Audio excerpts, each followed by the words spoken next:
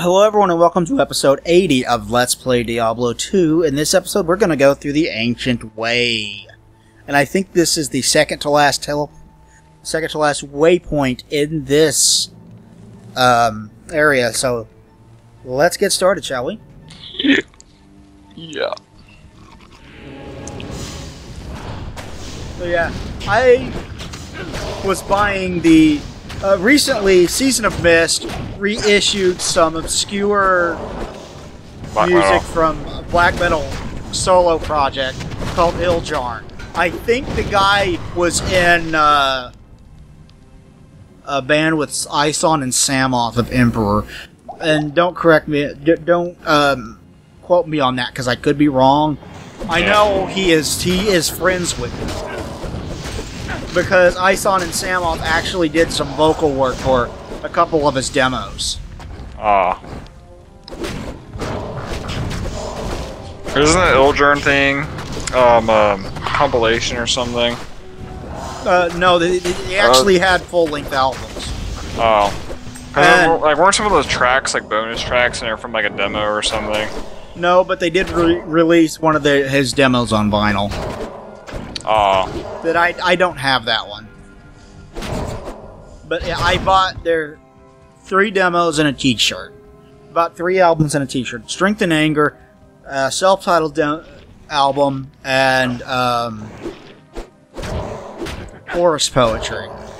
Yeah, and he actually gave me one of his extra LPs he had. Yeah, for some reason they sent me 2 copies of... Which one did I send you? Strength and Anger? Strength and Anger, yeah.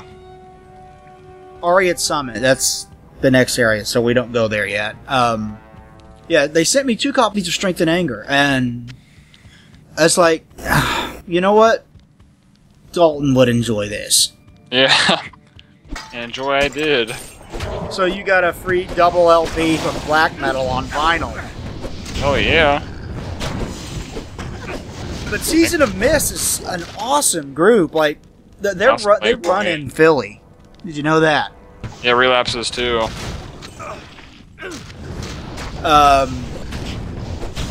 But when I bought those 3 things from them, so they sent me free shit. They sent me an album by a French black metal band called Hegemon, who I had never even heard of.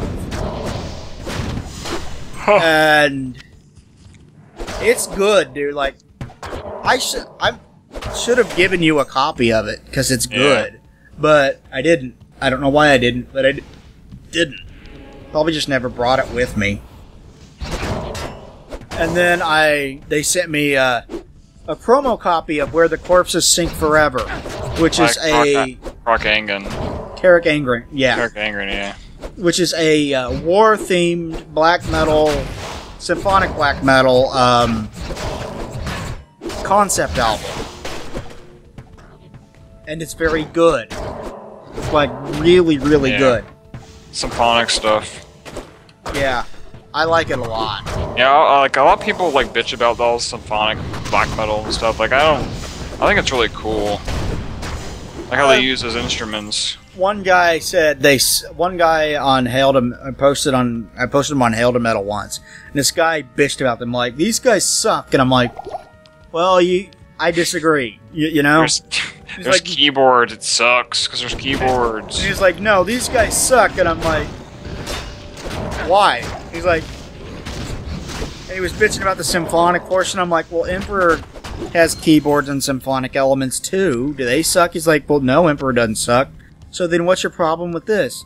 Oh, the symphonic portion of it is too loud. That was his complaint. He's like complaining like he's a freaking little schoolgirl or something. Like, this is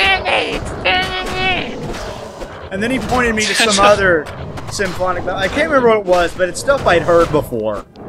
He's like, this is how you make good symphonic black metal. And I was like, I'm done talking to you. Yeah, those fuckers are annoying.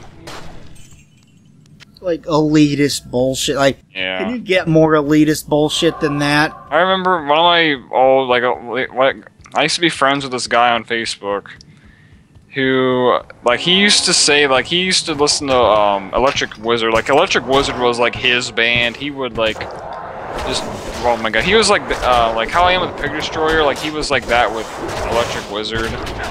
Like he was like obsessed they have with them. people that like just worship them. Yeah, and he was one of those people, and then he was also one of those people who was like, the only way to truly enjoy Electric Wizard is if you smoke weed and listen to the music. I never smoke weed, and I think Electric Wizard's great. I was just listening to Dope Throne freaking earlier today. That song is so fucking awesome. And like I'm not one of these people that think Electric Wizard's the end all be all doom metal band. Yeah, like they're not. They're very good, but they're not. Candlemass and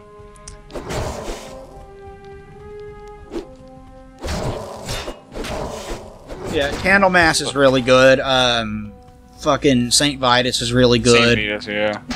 I really like Unholy. I gave you their last album, Yeah. Rapture. Would you count Soylent Green as well? Even though that's sludgy, yeah, it's sludgy stuff. They're sludge. Yeah. Crowbar is sludge. I I Hate God is sludge. I always classify them as I always classified sludge as just doom metal. Like I never saw a difference that much. Sludge is usually a lot dirtier, a lot uglier.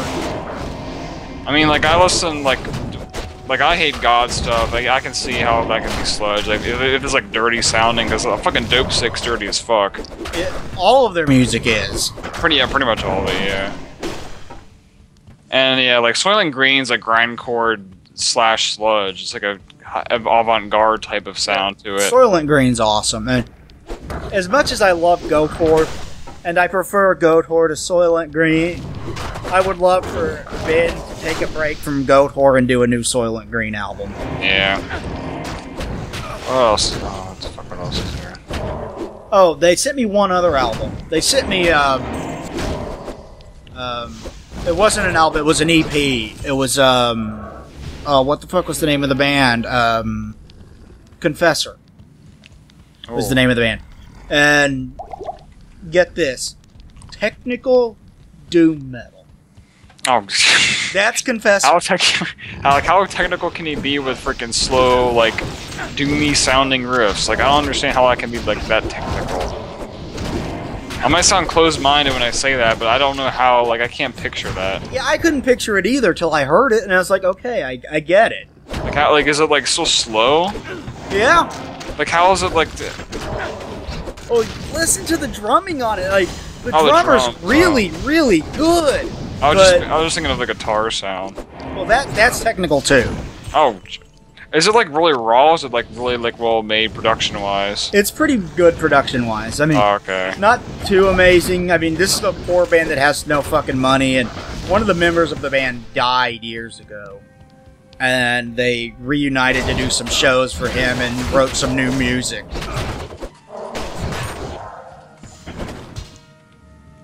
And they sent me an EP called Sour Times. And it's good. I'll have to play a song for you sometime. It's good stuff. Yeah. But I didn't even know technical doom metal was a thing until I heard that. It's like, I was like, wow, technical doom metal, huh? There's a local doom metal band in a town near here that's gonna release their first album soon. That's cool. They're pretty cool. I like doom metal. Yeah. I like doom metal a lot. God, I forgot what else I was gonna say. I'm gonna say something. Oh, they released the 7 Harmonies of Unknown Truths demo by Iljarn on CD and vinyl. And I haven't bought that. I want to go back and buy that. And this leads to a dead end. Is it on 12-inch or a 7-inch? Is it? Oh, okay. It's a long demo. It's like a 30-minute long demo. Oh, 7 tracks. Not that long. Shorter than a normal CD is. Oh, okay. 7 tracks, and Samoth sings on it from Emperor, which is probably why they bothered to release that one.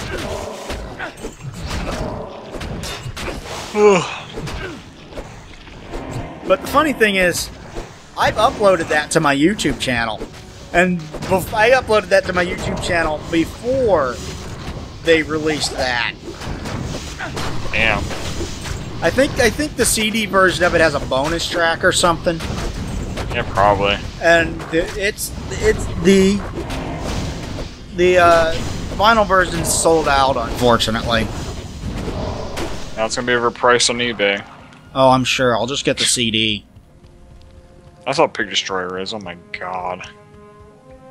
I would love to have gotten that one on vinyl as well, but I didn't even know that they were going to do that one, because they didn't release that with the first 3 that I bought. They didn't even... They had 2 sizes when I was buying shirts. Large and extra large, so my shirt doesn't fit me. Oh. I needed like a 2XL. That would have fit okay.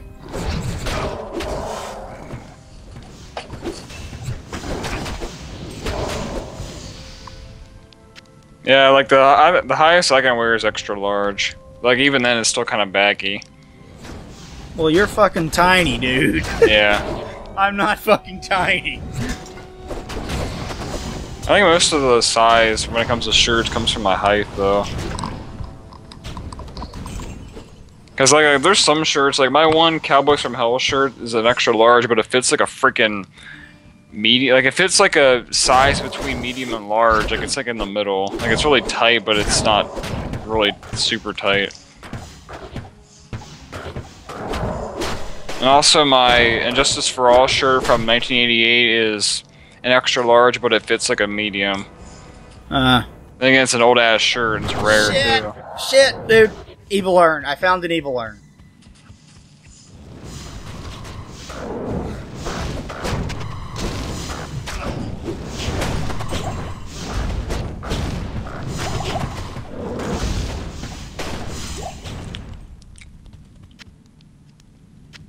Greater healing, super healing.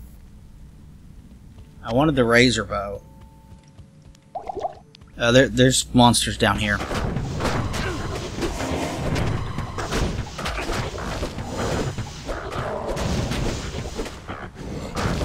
But yeah, I'll have to go back and get that whenever I can. But I fucking like Iljarn.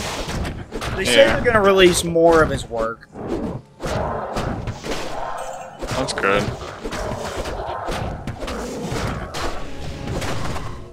The guy is a pretentious asshole that legitimately hates, like, all human life. Yeah, that's most of the black metalers from the good old Scandinavian part of Europe, though. Yeah, it kind of is. Most of them. Either that or they're, like, racist as fuck. Yeah, or homophobic as fuck, or nationalist, socialist as fuck. Yeah, like, oh, fucking, what's his name? Hellhammer is very homophobic. Yeah. Shit, I forgot about the icy cellar. But... shit. We need to call it. Thank you everybody for watching this episode of Let's Play Diablo 2. Please like, comment, subscribe down below. It would be greatly appreciated. We'll talk to you guys next time. Thanks everybody. Bye. Bye.